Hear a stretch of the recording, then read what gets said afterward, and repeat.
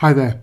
Now for this question we had to work out the percentage error between the approximate area of S to that of the actual area of S.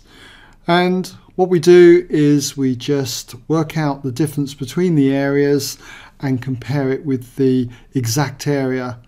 This fraction then you just multiply by 100 to convert it to a percentage, and to one decimal place you can see it's 2.6%.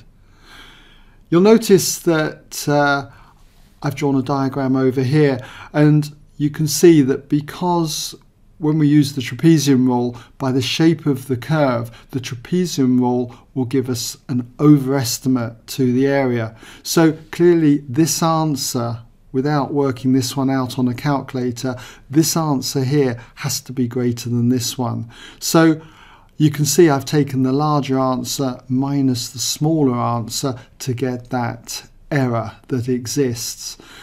If you did this the other way around, all that's going to happen is you're going to get a negative value here, but really you should be looking at the positive value.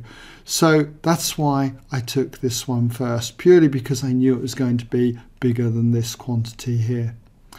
Okay,